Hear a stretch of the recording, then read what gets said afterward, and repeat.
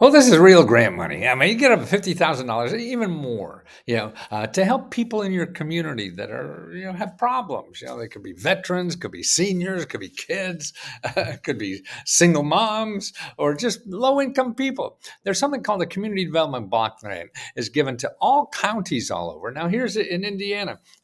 They have a veteran service that grants for veterans. So you want to help veterans to eliminate homelessness, to help veterans find federal and state programs. That means you're helping them do what I do, and you can get paid a lot of money to do, providing therapeutic services, preventing veteran suicide, anything. You dream it up. But contact your local county government, and that's the office who handles the county community development block grant. Man, all this jargon, I can't keep up with it.